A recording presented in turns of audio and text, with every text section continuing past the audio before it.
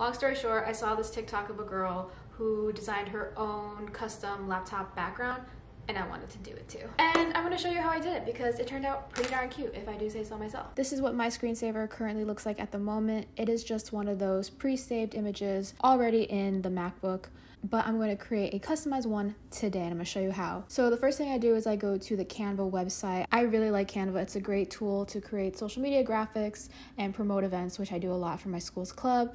They have a couple of different template sizes, whether it be for Instagram posts or Facebook messages. I'm going to go ahead and create my own custom size. It is 1440 by 900 pixels. That is for my specific laptop being a MacBook Pro 13-inch. I'm going to go ahead and press create new design, and it's going to generate a blank canvas for me to work on. On the left, they have some templates to choose from if you want to build on from one of them, or just to find some sort of inspiration. You can type in different keywords to help you find a style that could work for you and what you're trying to do. But for me, I'm just going to go ahead and delete all of this and start from scratch. I start off by clicking on the background and using the color wheel to find my own background color. I mess around with the purple family for a bit, feeling some of that violet pride, I guess, but ultimately I end up with this maroonish purple pink color.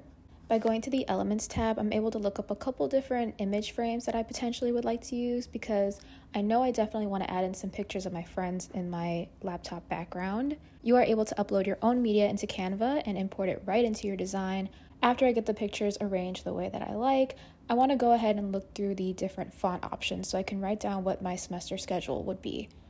I scroll through and find some that I like or some that just grab my interest and pull them down into a second page, and then I write out Spring 2022 just to see how it looks and I can decide which one I like best.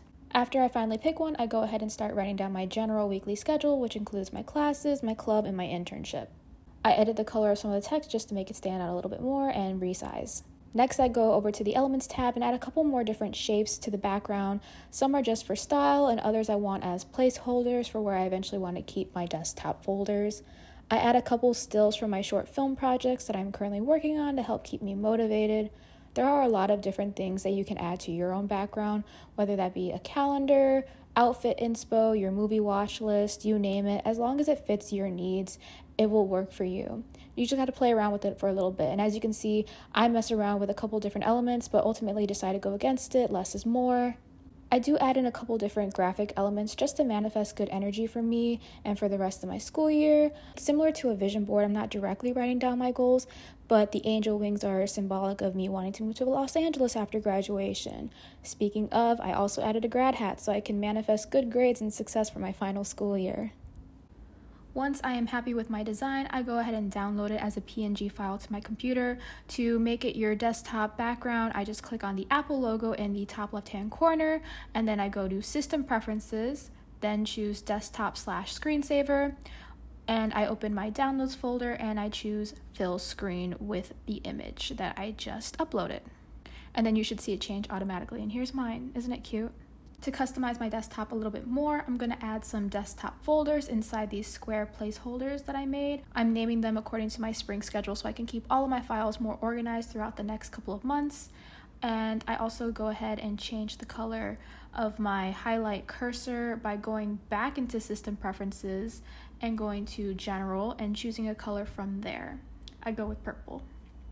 Next, I'm going to change the size of the folder so they fit a little bit better in the boxes that I made. I'm going to do this by selecting a folder, and in the top, I'm going to go to View, then I'm going to select Show View Options, and then I'm going to go and change the icon sizes to my liking. Finally, I'm going to show you how I change the colors of all my desktop folders. First of all, you're going to create a folder, you're going to right-click on that folder and select Get Info. You're going to click on the blue folder icon, and then at the top of your screen, you're going to go to Edit, Copy, and then you're going to open your preview app. Once you're in your preview app, you want to go to the top and go to File and Open from Clipboard.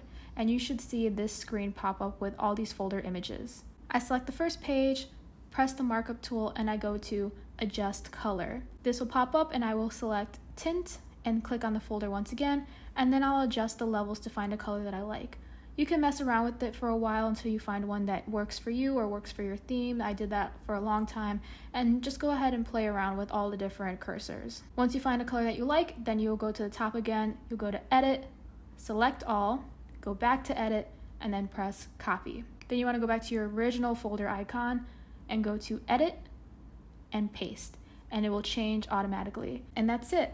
This is my customized desktop screen. If you end up following this tutorial, feel free to tag me in yours on Instagram.